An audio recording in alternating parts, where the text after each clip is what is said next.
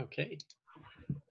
Thanks very much, Rachel. And thank you to everyone who's participated over the last 2 days. We're now drawing to the end of the unconference part of the collaborations workshop before we go on to the hackathon part. And I think the first thing I would have to say is it's gone really quite well. I have been really, really impressed with how everyone has managed to kind of participate and chat and talk with each other and share ideas and generally get at least some of that feeling that we get at the collaborations workshop of meeting new people and discussing challenges and finding solutions.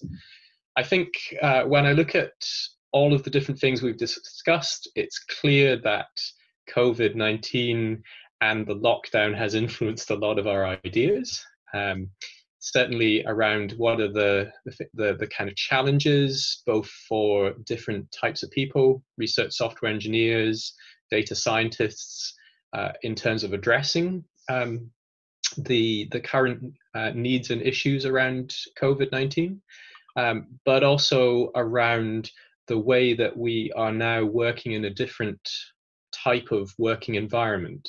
So a lot of the collaborative ideas were touching on different aspects of working online, the challenges of onboarding new participants into existing communities, the challenges of trying to get a message out when you can no longer walk along up to someone and tell them about it.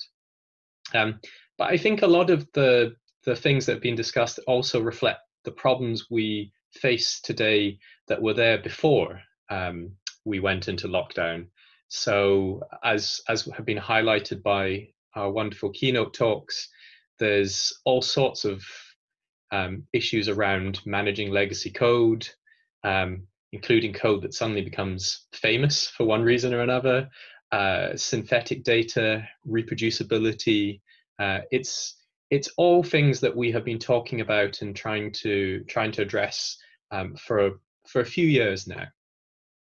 But I think the key thing that came out for me, looking across all of the work that people have been doing, is that this has all been around ingraining practice. There's been some great examples of this in the discussion sessions and the collaborative ideas sessions about different ways in which we can get a message out and persuade people to change the way they're doing things so that in the long run, we get more reusable science and research. So I think that is the main message of the collaborations workshop, is how we ingrain that practice. And I think it's a large part of what all of you are doing in your own communities. So it's really great to see so many solutions proposed that will help us do this. And so I guess here we go on to the bit that everyone's been waiting for, which is the announcement of the prizes and who won on the collaborative ideas. I am now looking towards Chue to kind of go, am I just reading them straight off the spreadsheet? Yes. I'll take that as a yes. Yes.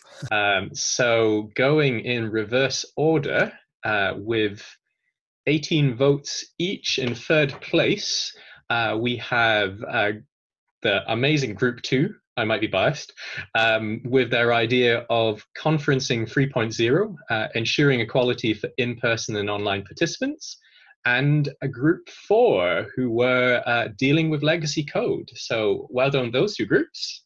Let's give them a virtual round of applause.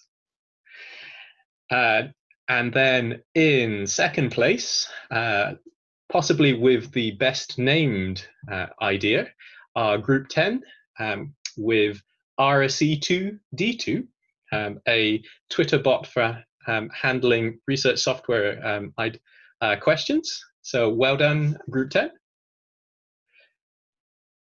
But the runaway winners with 26 votes were Group 9, who developed the idea of storyboarding sustainability, a way of helping to persuade PIs and other important people that all of this is really important. So big congratulations to Group 9. Yay! And as Rachel has said, and as Chue has said, we will get your prizes out to you once the Manchester Finance Office reopens. But thank you so much, and know that you were all great, and all of the ideas that that you produced are amazing. So we're now kind of going into the wrap up for this part of the day. I'm going to hand it over to Rachel very soon, but I just wanted to first add my my message of thanks to everyone who's been involved in running this. As you may know, we only made the decision to convert this from being a in-person unconference to a virtual unconference about 3 weeks ago. It seems a long time since then. And running an unconference is difficult at the best of times. Having to shift this to a virtual unconference with 3 weeks notice is, I think, a Herculean effort. And I would like to thank everyone who's been involved in this, everyone who's provided their time and their effort, especially to Rachel, who's really been a superstar. So thank you, Rachel. And now I'll hand over to you.